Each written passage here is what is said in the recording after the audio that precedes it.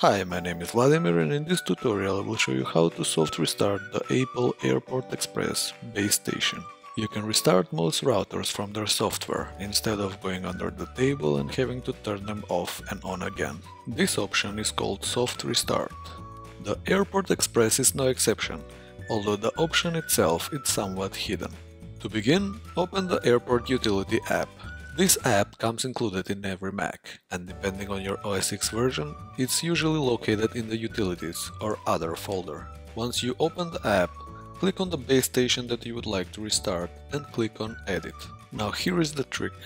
Instead of looking for the option in the AirPort Express menu, use the top menu from the AirPort utility itself. Click on Base Station and click on Restart. On the next prompt, click on Continue to confirm. That's it! You have just performed a soft restart. Big thanks goes to Bob Timmons and all the awesome users of Apple support communities for this great tip. Now your AirPort Express will restart itself without having to unplug and plug it in manually.